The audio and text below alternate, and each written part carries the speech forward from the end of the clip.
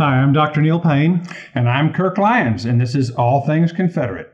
We have some interesting things going on this week, and we hope to use this broadcast each week to update you on really what's going on with the SLRC, so that because we really are on the cutting edge of the Confederate community, and we often hear first what's going on, or the people that are involved will call us. And so if you want to know what's happening with Confederate issues, then be sure to tune in every week to this broadcast.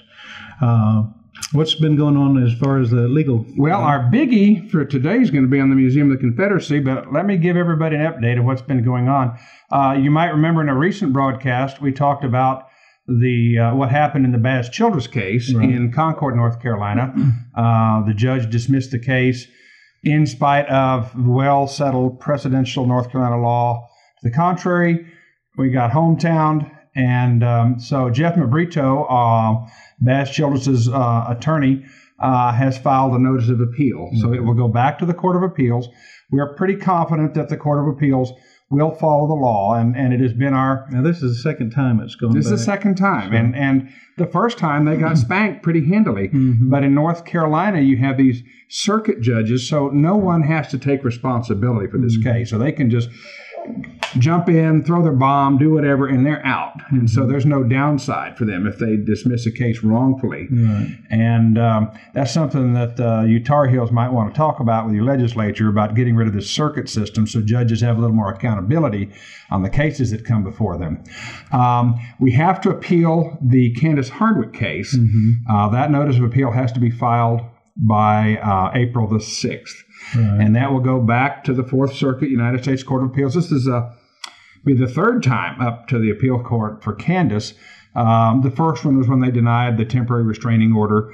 The second one is when they thought they had dismissed the case and didn't, and we pointed that out to them, that they hadn't dismissed everything, and then argued what was left, that we still had a good case. And the Court of Appeals agreed with us and said, hey, District Court, you messed up, send it back.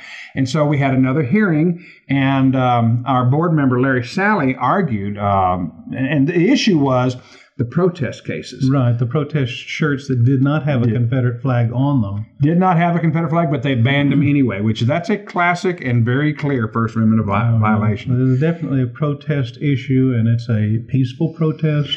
Right, and it's not a... Tinker still means anything in this court system.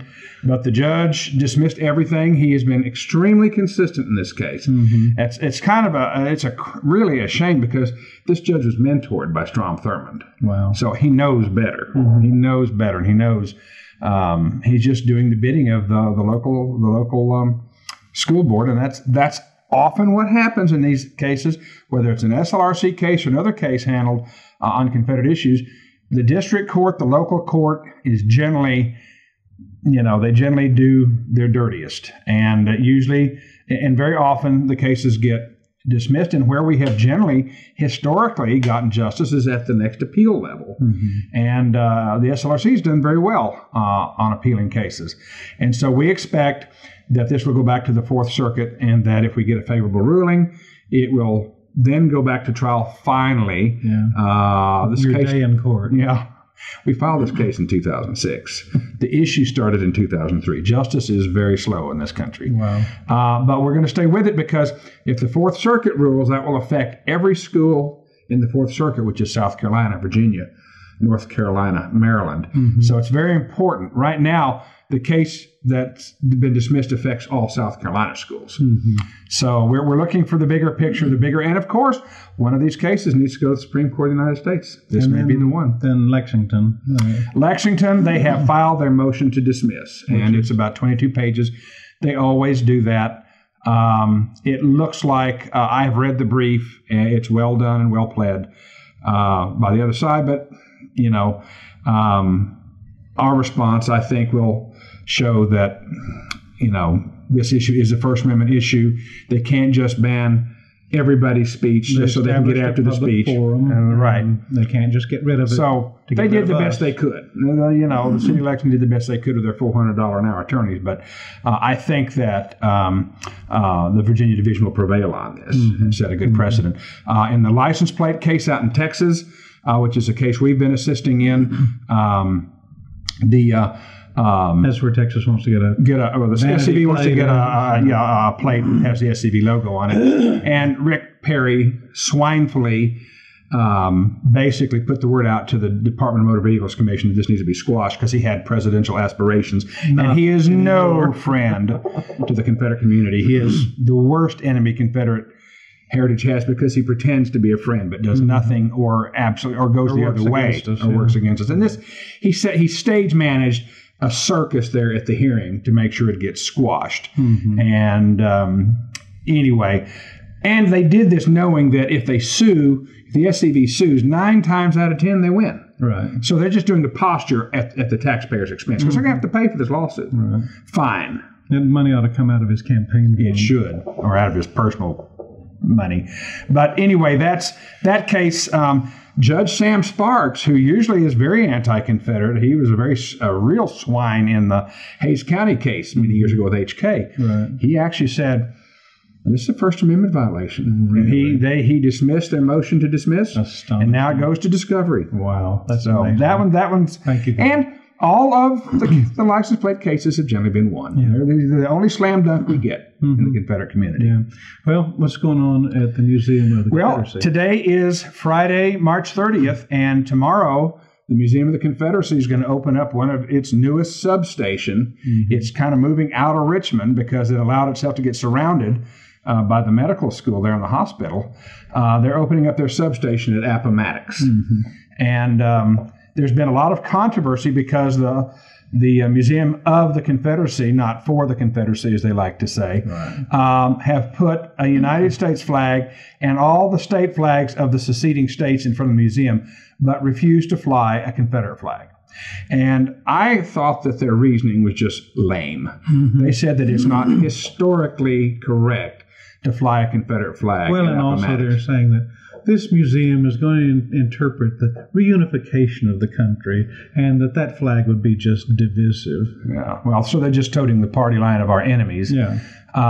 They're just wrong. It is historically correct because that was the last place the Confederate flag flew in the field. And so it is, of course, appropriate since this is a museum that claims to interpret the Confederate nation and its history and the people that made it up, and their flag should be presented. They are a disgrace to every descendant of the Confederacy who has donated a wealthy collection of wonderful artifacts to those people who do not deserve to have them. Well, what we have, my personal opinion for many years has been, is that the SCV and any other heritage group needs to make it an unofficial policy.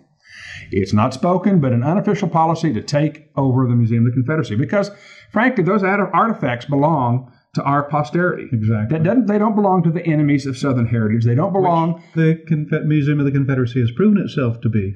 And they've gone against their charter. Yeah.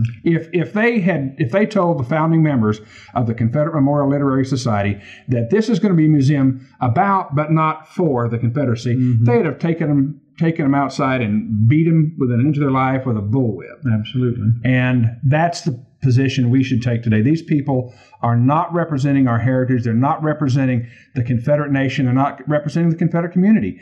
And if they can't do the job, they need to resign and let somebody in there who will. You know, it's so ridiculous that they say, well, we need to interpret the Confederate artifacts, in this way, as if the 10,000 Yankee museums aren't giving the Yankee position. Sure. All of the national park museums. They're going to have Union reenactors at the opening position. Tomorrow? Like we need another museum giving the Yankee position? I don't think so. They're going to have Union reenactors there tomorrow. They had a picture, a life-size picture of RuPaul, transvestite wearing a Confederate flag dress, and it caused an outrage when they took that down pretty quick.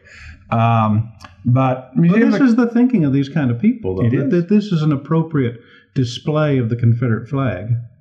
I can say that there will be a surprise, although this will probably post after the opening. But look for a surprise. Just remember, you heard it first here at All Things Confederate. I also want to commend Commander-in-Chief Michael Givens, position, telling the Confederate community and the SCV members especially to stay away from this place. They did not deserve our money or our respect or acknowledgement of anything that they're doing. Unfortunately, there's some elements of the SCV that have decided to not listen to him and go anyway. And I think that they're wrong, and I think that he has called it correctly, that they should be boycotted. Sure. Well, that's our program for today. If you've received our new newsletter, which has got a brand new look, the Confederate Voice, you can get a copy by writing us or calling us or emailing us. And Nathaniel, I'm sure, will have the contact information while I'm saying this by the time it's edited. Right. But please consider becoming a member. Memberships are $35 per person. If you get an additional benefit by becoming a $75 member, and camp or chapter memberships are $200. This is a gift of liberty for your children and your posterity. That's important. You need to do it today. Become a member of the SLRC, support our work, and stay tuned to All Things Confederate, and we will bring you the news, all the news that's fit. We will give to you on the Confederate doings in the Confederation. So thank you for joining us, and we'll see you next time. All right.